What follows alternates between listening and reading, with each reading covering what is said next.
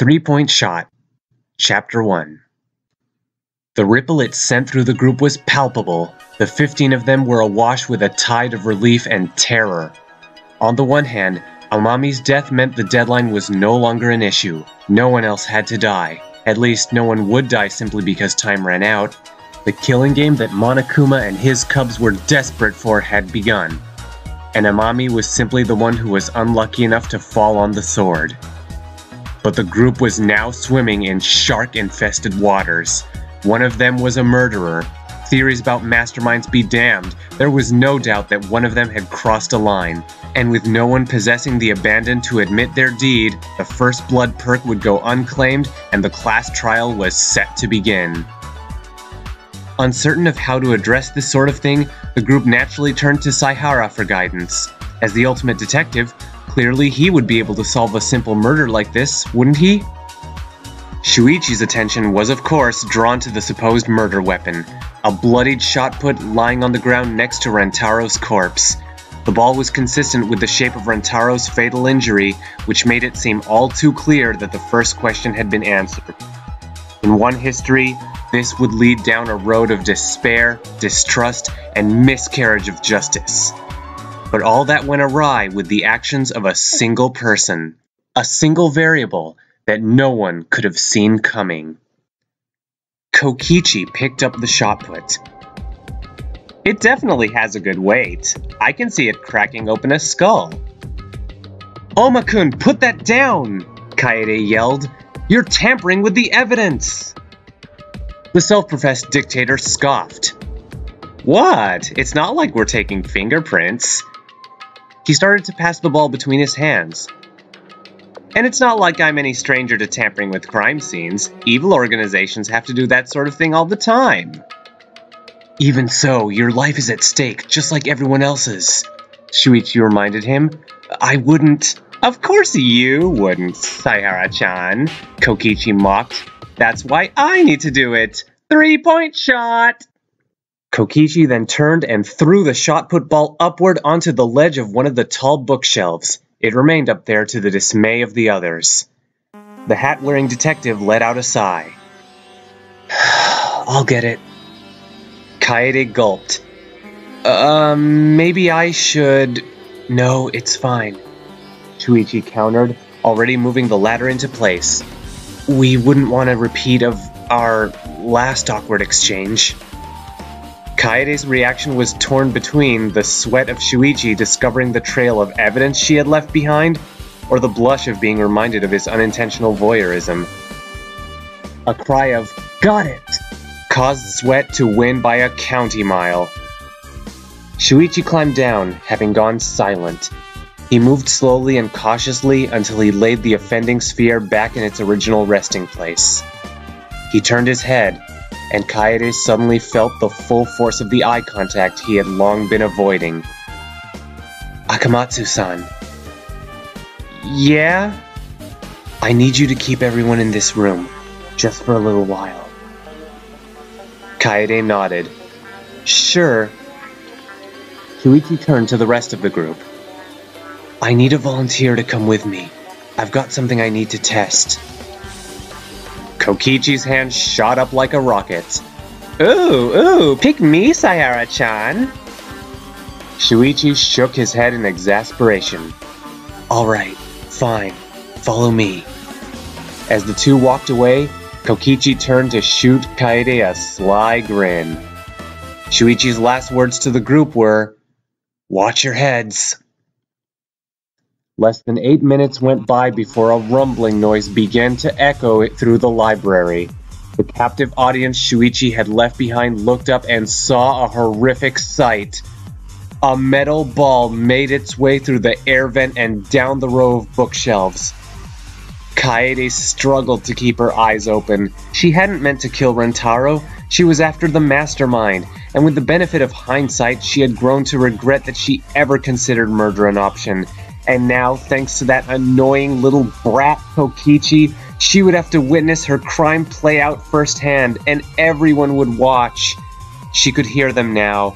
Cries of disbelief from some. Kaito would deny it to the end. Kiba would protest in his formal manner. Tenko would refuse to believe the killer was a girl. Gonta would defend her honor like the gentleman he was. It would almost sting more than when Kokichi mocked her, or when Miu would say she knew that it was that flat-chested bitch all along. And just as the ball made its way to the last shelf and fly off toward where the unsuspecting victim would be, it fell. Nowhere near the victim's position. Nowhere near the blood-stained shelf that illustrated the point of impact. It just fell, on the floor, just to the side of the victim, and it rolled backward, toward the door. Kaede was left in a stupor as Shuichi and Kokichi returned. "Where's the second ball?" Shuichi asked. As the others discussed this new evidence with the returning students, Kaede stayed away. Instead, she walked toward the corpse and simply stared. She could hear the others mutter and mumble as they posited their own theories. She was faintly aware of the fact that many of the others had since vacated the library, but all of that was window dressing to the main piece of information that took shelter at the forefront of her mind. "You didn't do it." She turned. Shuichi was the only one left in the library besides her. "How?" "As soon as I saw the row of books, it became clear," Shuichi explained. "I thought it was odd since you were taking so much time reorganizing the top of the bookcases, but once I saw what you had done..." "Do you hate me?" Kaede asked. "Akamatsu-san?" Kaede began, choking back tears. "I was ready to accept punishment for what I did. I was going to tell you to do whatever it took to solve this case. I was going to force you to march me off to my death." "Akamatsu-san."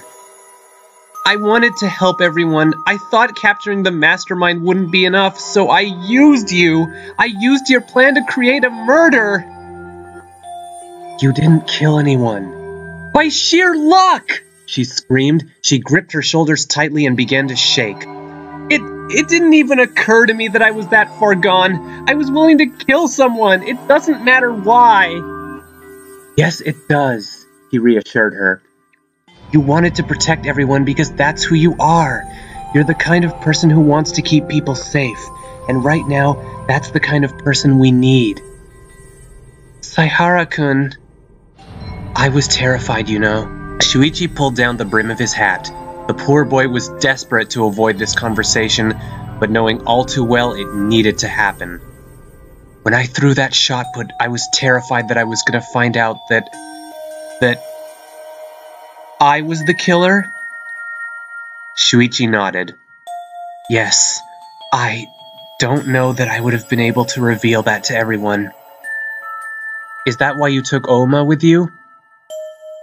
"Once it got out that you and I were waiting in the upstairs classroom, it would be a short jump to realize that one of us threw the ball, and that I wouldn't have put on that production a moment ago if I were the killer," Shuichi reasoned. "So, I guess we're back to square one on investigating?" Kaede asked. "I do have some theories, but right now, I'm collecting alibis mostly," Shuichi replied. Kaede looked away. "I guess you'd better get to work." "I'll need help." The pianist's eyes went wide, meeting the detective's eyes once more. "Me?" "As I said before, I feel like I can trust you, Akamatsu-san." "How? After what I did?" "But you didn't do anything." "Saihara-kun!" "Akamatsu-san," Shuichi interjected. "You tried to save us all. You didn't choose the best method, and that is something you'll have to face. It may prove difficult to clear your name at the trial, but I'm willing to fight. I want to find the truth, and I can't do it alone. Will you help me?" Kaede looked downward, catching a glimpse of her own hands in the process. Her nails still held the color that Rentaro had given them. She stole a glance to the amnesiac's corpse again, and took a deep breath. "Okay, let's do it. I won't let Amami-kun's death be in vain." Shuichi smiled. "That's the spirit." The two made their way out of the library and began to walk up the stairs to investigate the others more thoroughly. "No," Shuichi said, seemingly out of nowhere. "Huh?" Kaede replied. Your question from earlier. I don't hate you. I don't think I ever could. The pianist found that for the first time since she threw that accursed ball, a song was playing in her heart. End of Chapter 1.